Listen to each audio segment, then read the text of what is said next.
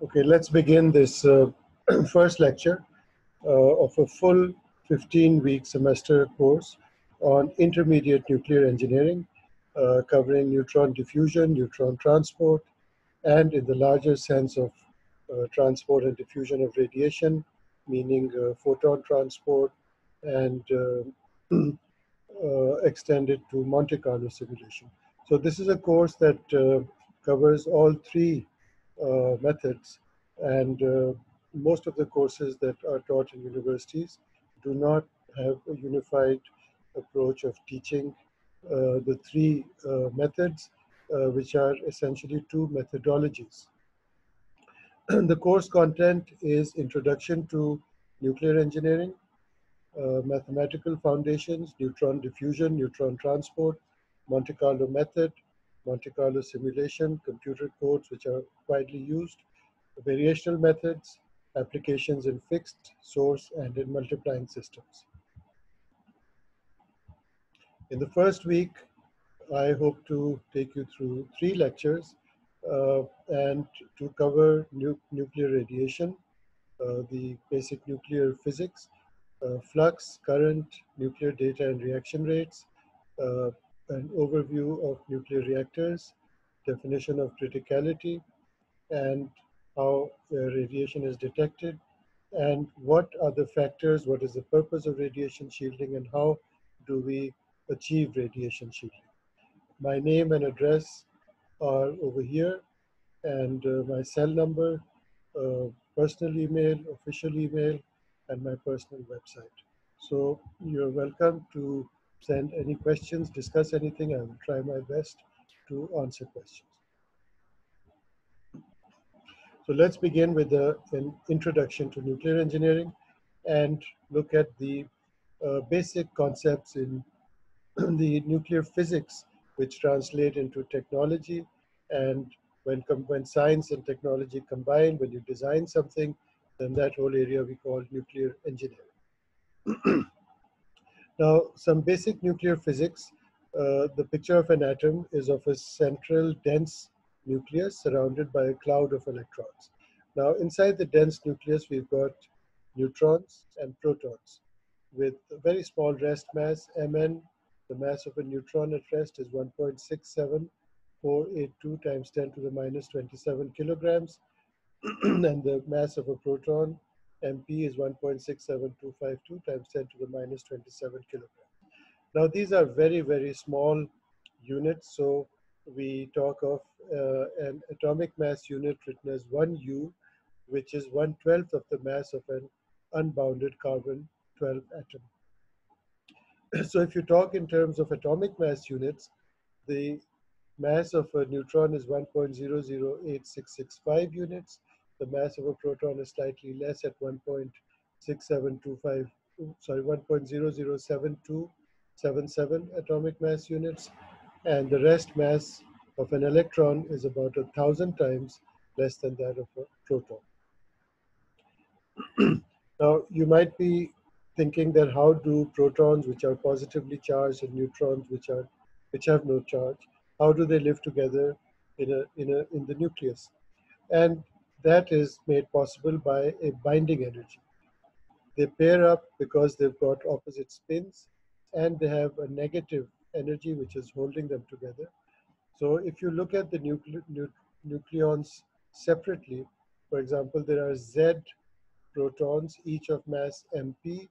There are capital N neutrons, each of mass Mn, and you convert them to an equivalent energy, so mc squared.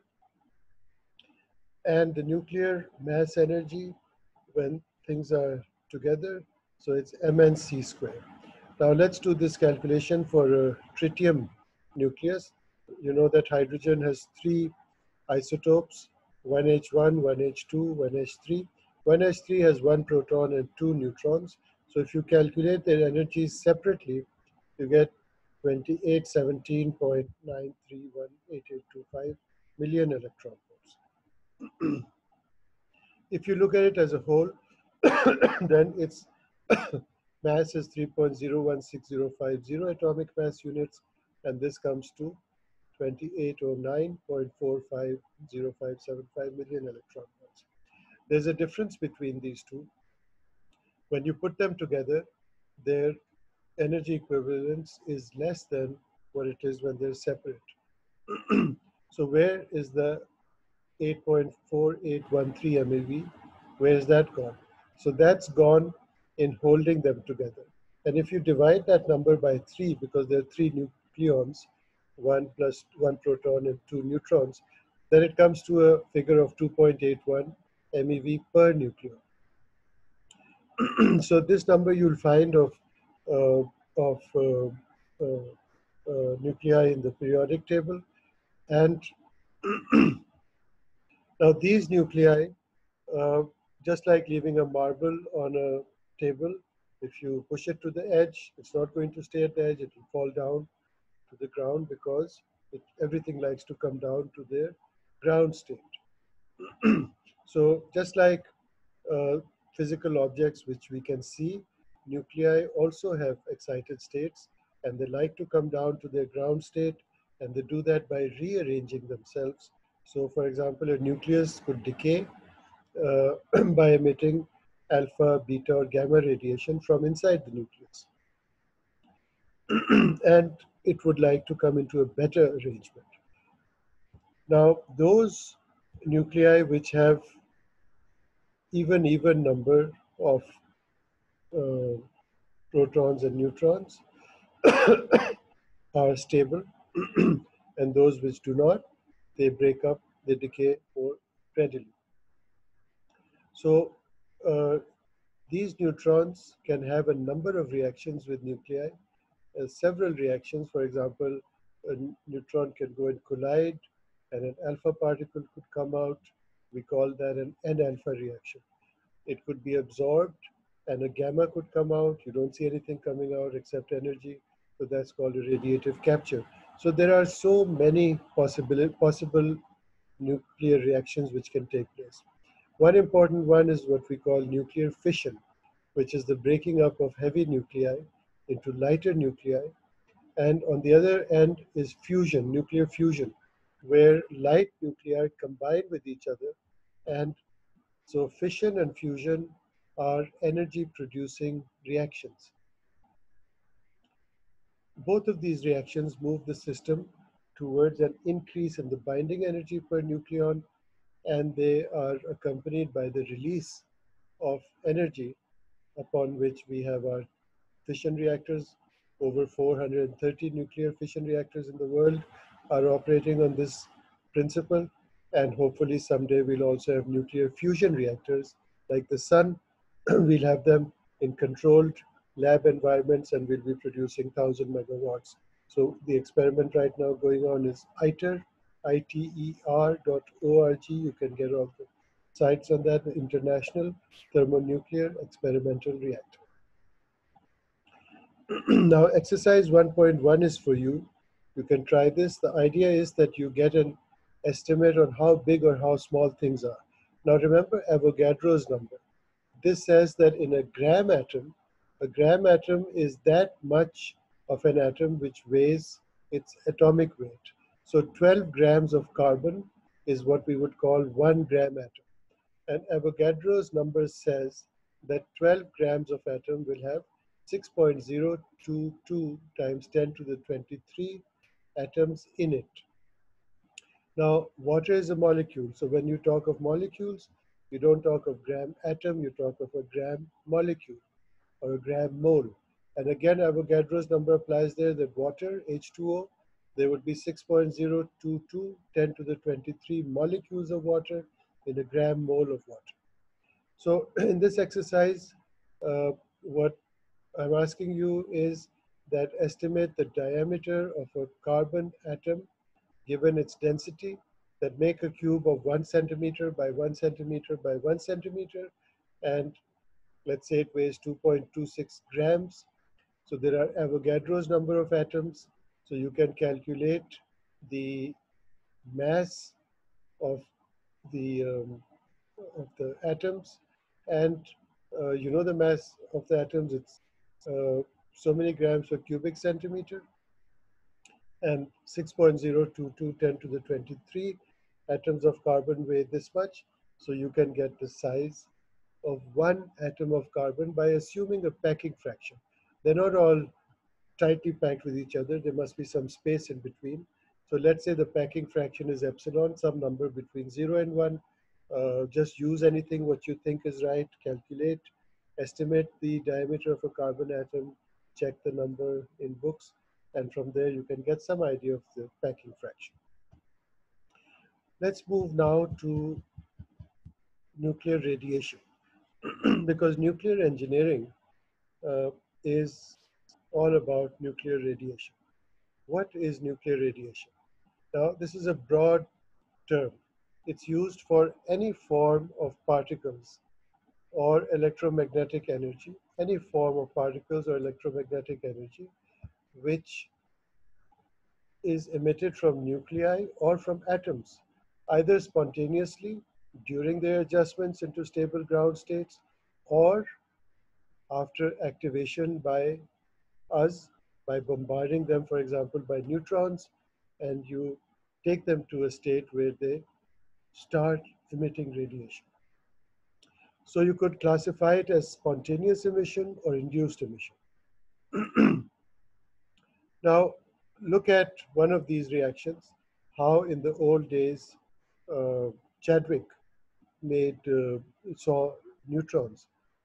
Well, what they did was that they fired uh, alphas coming out of heavy elements such as radium, um, polonium, and they struck the atoms of beryllium with alpha particles. And if you, or they struck it with uranium also, and they saw that you get a number of uh, different reactions. Now, this particular one results in carbon-13, which can branch off into one of these four reactions, A, B, C, D, I've labeled them. One gives you B512 plus a proton. It uses energy, which means that it's an endothermic reaction. Now, those which give out energy are called exothermic reactions. So these three that you see here give out energy. So this one, for example, gives out C612, a carbon atom. It gives out a neutron. It gives out a gamma ray with energy 4.4 million electron volts, and you get energy out of it of 1.2 MeV. Now, the good thing about nuclear radiations is good if you want to use them for example, seeing the crack in an old bridge. So it's penetrating radiation. It has high energy, and due to the penetration power, they can be useful for several industrial applications. Now, less energetic radiations, which come from the orbital electrons when they're de-exciting from their excited states, those are called X-rays, as opposed to gamma rays, which come out of nuclei. Now, X-rays, we're all familiar. We go to a hospital, we stand in front of an X-ray machine, and we have a little plastic kind of sheet behind us. So if there's a fracture in any of our bones, so the X-ray goes through there, and an image is made at the back from which the doctor can tell whether you have no fracture or a hairline fracture or a serious fracture. Now, so if you look at the Handbook of Nuclear Engineering, edited by Kikuchi, 2010, you'll see that this term radiation is used for both atomic and nuclear radiation. Nuclear radiation, alpha, beta, gamma, and neutrons come out, typically with energies of MeV, and X-rays come out with keV, kilo electron volts. So that's what is meant by radiation. Now, how harmful is radiation? Well, it depends on so many things. What is the strength of the radiation? What is the nature of the radiation? Which organ in your body is it going to damage? So first of all, let's put some units and numbers. So neutrons and photons, like charged particles, they are radiations that have an effect on humans, animals, living organisms, as well as on materials. And a central objective of all nuclear engineering design is to determine the radiation levels at facilities where people working there are exposed to neutrons, photons, and all electromagnetic radiations. So let's look at three quantities: the absorbed dose, the equivalent dose, and the effective dose.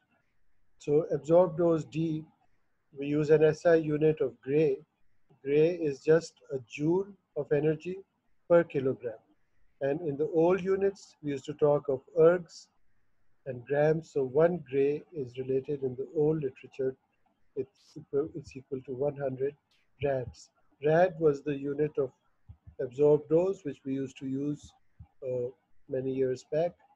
Today's unit is the gray.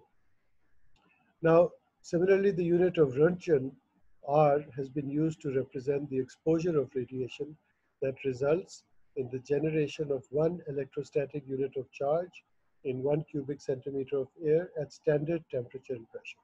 One Röntgen, 1 R, is equal to 2.58 times 10 to the minus 4 coulombs per kilogram. So the exposure of 1 coulomb per kilogram is equivalent to quite a bit of energy, is 33.8 joules per kilogram, or 33.8 gray. Now you know what a joule is. A joule is a Newton meter. If you apply a force of 1 Newton and something moves by 1 meter, then you say that the energy that you've used is 1 joule. But atoms and radiations are tiny things, so we don't measure their energy in terms of joules. We measure their things in terms of electron volts. Remember, 1 electron volt is a very, very small amount of energy. It is 1.6 times 10 to the minus 19 joules. So this is an example which I want you to do yourself. That sorry, this is an example. I'll take you through it. If dry air with an ionization energy I of 34 electron volts per ion pair, which means in this room there are ion pairs. Air is not charged, otherwise you'll be getting currents. So if you want to ionize air, so you have to deposit energy in there. So you can ionize it by firing any radiation in a room. It will ionize the air if it has sufficiently high energy. So you can convert into ion pairs. And so you can see that if you're talking of an exposure of 1 R, then the absorbed dose is the energy multiplied by the uh, ionization energy. Okay. So if the conversion factor of 1 R is so many coulombs per kilogram, and this is the electron volts needed per ion pair, the 34 joules per coulomb, multiply this by coulombs per kilogram, then you'll get joules per kilogram. So this gives you 0.008772 joules per kilogram, a small number. It's 8.772 milligrays. Now, as I said, let's look at the type of radiation, the response of a tissue in our body to that radiation. So let's look at the equivalent dose H. Now, the absorbed dose, which I told you, is just a joule per kilogram. But that doesn't say anything about how much damage has it caused on the lungs or the kidneys or the brain or the eyes of a person. So we would like to convert that into an equivalent dose. Now, equivalent dose, the first thing we do is we see which kind of radiation was it. So if it was betas and gammas radiation, so we'll assign it a quality factor of 1, and we'll say that the absorbed dose and the equivalent dose are the same. So if you look over here, so we've got a formula. The equivalent dose is WR, which is a radiation weighting factor, multiplied by the dose to the tissue T. So the uh, neutrons, which are highly penetrating, they can have a very high quality factor. Depending on the energy, it can go up to 20 also.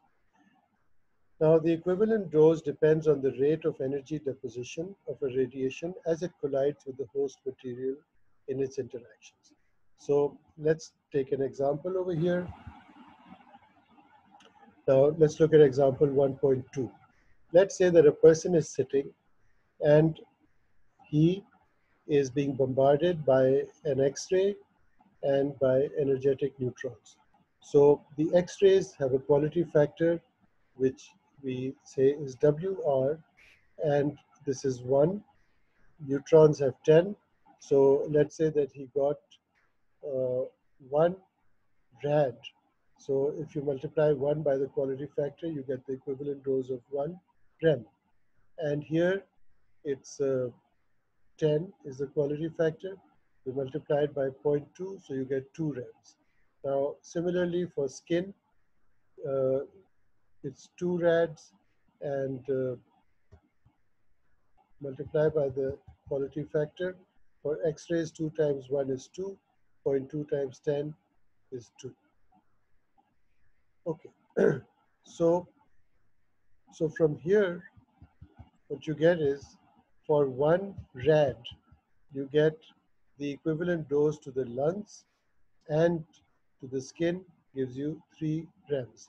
Now, rem is uh, a smaller quantity, so the bigger thing is a sievert.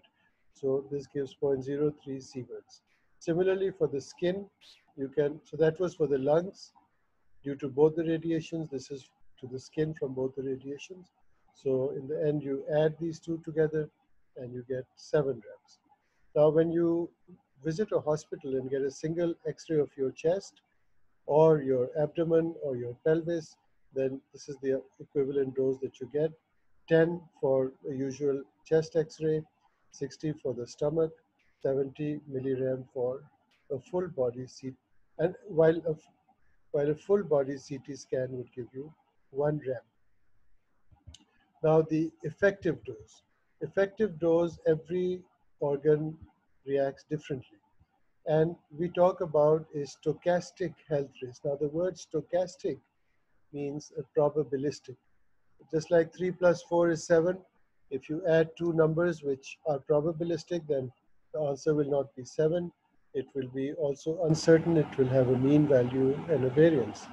So uh, it's not necessary that a tissue would behave in a deterministic sense. So what we do is to find the effective dose, we represent the tissue-specific response, and we estimate a stochastic health risk. We still need to quantify it, we need to give it a number. So we look at the various tissues, the breast, lung, bone surfaces, skin, other organs. Now, these are the weighting factors given in the different publications of ICRP, the International Commission for Radiological Protection. The units of effective dose are also rems. So the overall effective dose for the problem that we did was that we multiplied by the factor of the lungs. For example, you see for the lungs over here, the number is 0.12, and for skin, the number is 0.01. So this is the effectiveness that you see on your organs of 0.4 rad. Now, if you're talking of a time-dependent radiation dose, then all the units above that I went through, the dose, the equivalence, and the exposure. So the dot on top of them means that they are per unit time. Now let's look at the prescribed safety limits, how much is permissible and beyond how much is dangerous. So the International Commission on Radiological Protection, ICRP, and the United States Nuclear Regulatory Commission, USNRC, they have stipulated standards. So they say that the occupational dose limits for adults, occupational, people working in nuclear facilities, the total effective dose equivalent limit is set at 5 rems, 0.05 sieverts. Now this is what you can receive in a year. So the occupational dose annual dose limit, okay, so that's the occupational annual dose limit for adults is 5 rems. And if you look at the US NRC, The Code for Federal Regulations is number 10, and they say that all individuals who in the course of their employment are likely to receive a dose of more than 100 millirems, in other words, zero point 0.1 rem in a year, must receive adequate training to protect themselves against radiation. So what are the numbers? So we've seen one number is 5 rems.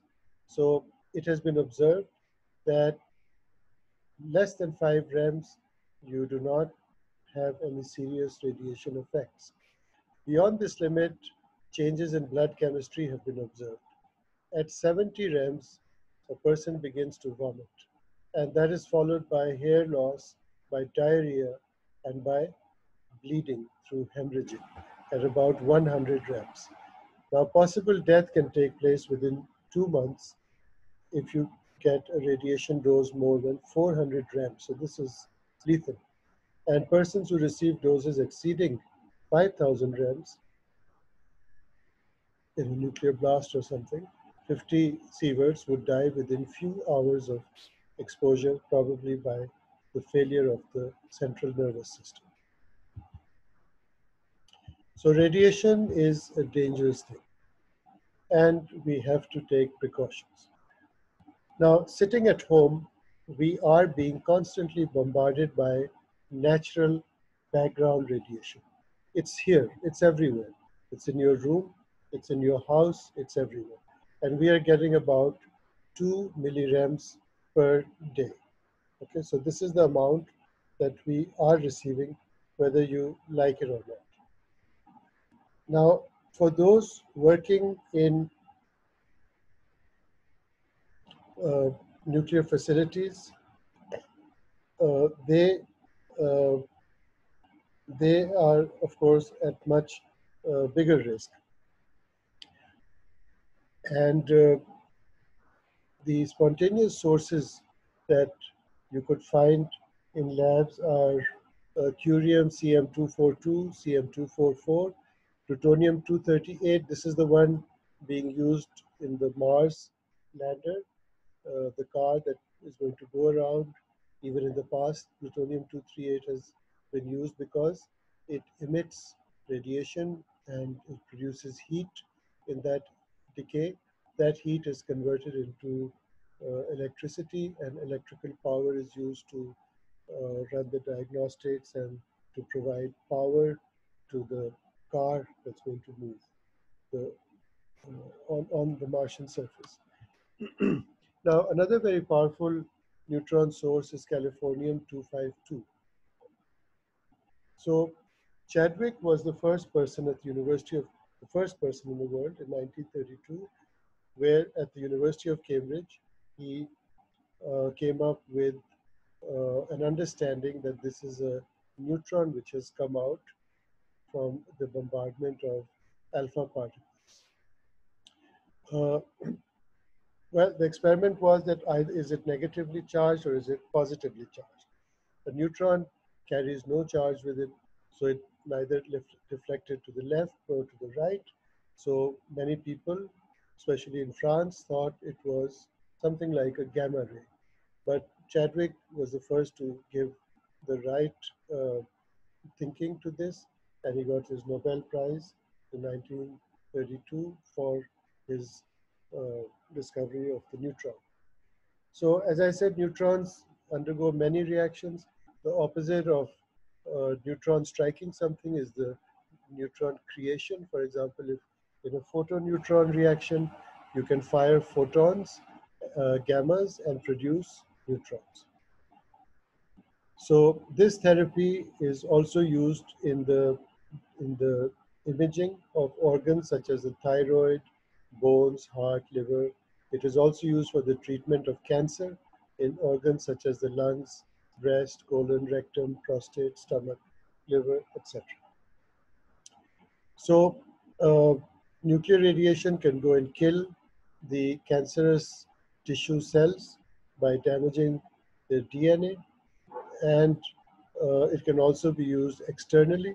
So externally means to fire a radiation on a person from a distance, and to implant seeds inside a person is called short distance or brachytherapy. Both are used in hospitals, and you can deliver high doses to kill tumor, typically 60 to 80 grays, which is 6,000 to 8,000 rads, would be necessary to kill cancer cells. Now, lots of radioisotopes are used routinely: technetium, iodine, palladium, iridium, cesium, cobalt, the famous cobalt knife. So you can go through low dose rate sources and high dose rate sources also. If you're standing near a nuclear fission reactor, then you get lots of fast neutrons coming out of it. Fast neutron is something whose energy is in the MeV, the million electron volt range. So a reactor that's, let's say, operating at 1,000 megawatt is producing 10 to the 15. So because it produces about 10 to the 12 neutrons per megawatt. And you can also produce neutrons, as in the old days it was through Van de Graaff generators, Cockcroft-Walton generators. They had been used uh, to produce neutrons. These days, if you were to use a neutron source for diagnostics of a bridge, you would use a very small, intense, and portable neutron generator, which might be producing neutrons from nuclear fusion, as I mentioned earlier, which takes place uh, between isotopes of hydrogen, such as deuterium, and deuterium-tritium. You'll see that these reactions take place at millions of degrees Celsius, and these are the reactions of the sun and the stars. Now I want to show you two neutron sources. So let's see that how good or how bad, how intense are they. Now, if you look at californium-252, which is a very intense neutron source, it gives about 2.2 to 2.3 times 10 to the 3 rems meter square per gram per hour, so that a 25 microgram source, which was just a little bit of powder in your hands, that would emit 57.5 million neutrons per second. And if you stand 1 meter away from it in air, it would give you about 55 to 57 millirems per hour, which means that in about 20 hours, it would give you 1000 millirems, which is 1 rem. So in about 100 hours, it would give you 5 rems, which is what the permissible annual dose is, the maximum permissible. Now, another source is americium beryllium. We call it an MB source. And if you look at uh, the spectrum, you see that the blue one is californium-252. It has a most probable energy over here, which is about 0.7 million electron volts. It has an average energy obtained by averaging over the blue curve. The average energy of neutrons coming out of californium-252 is 2.1 MeV. Now, on the other hand, the red lines, the red figure is americium beryllium, which you can see as a spectrum, which gives you more, for example, 15% at higher than 5 MeV, whereas this gives you less than 5%. So different sources are used for different purposes. Now, the neutron yield uh, per Curie, we look at the specific activity. Curie is a very large number of becquerels.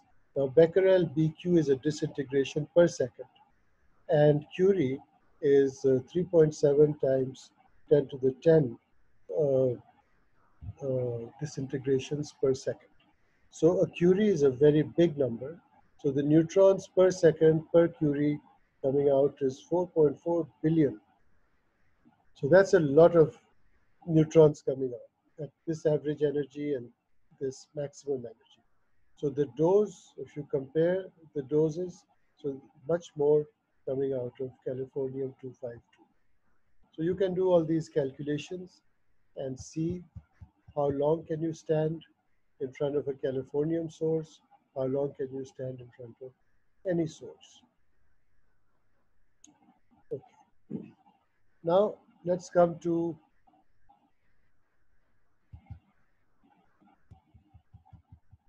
quantity which is a central quantity in nuclear engineering, and that is called neutron flux. Now, neutron flux is written as phi as a function of position, energy, the direction of travel of a neutron, omega, solid angle, and the time at which it's traveling. So position in Cartesian geometry is x, y, z, which is 3. Then energy is 1, so 3 plus 1 is 4 variables. Solid angle is orthogonal and azimuthal, so these are 2 angles. So 3 plus 1, 4, plus 2, 6, plus 1, 7 variables. So the neutron flux is a function of 7 variables. Now that complicates things because when you want to find anything in a nuclear reactor, how many fissions are taking place, how many neutrons are leaking from your reactor, then you have to find the flux or the current uh, in or around the nuclear reactor. So flux is if you put a paper in front of a radiation and count the crossings when it's 90 degrees to the radiation, we call that flux. So flux is small n times the speed. So small n is the number of neutrons per unit volume, which means neutrons per cubic centimeter, multiplied by the neutron speed. So the units of flux are neutrons per centimeter square per second. Okay, so this is a central quantity in nuclear engineering. Now, is a neutron stable? Can it live forever? Or does it die? So this is what has been found, that once a neutron is outside a nucleus, it is unstable, it decays, it has a mean lifetime of just under 15 minutes, 881.5 plus or minus 1.5 seconds. It undergoes beta decay. Now remember I told you beta is like a negatively charged electron, except that it does not come from the orbital electrons, it comes from inside the nucleus. So a neutron decays into a beta decay and into a proton because charge has to be conserved.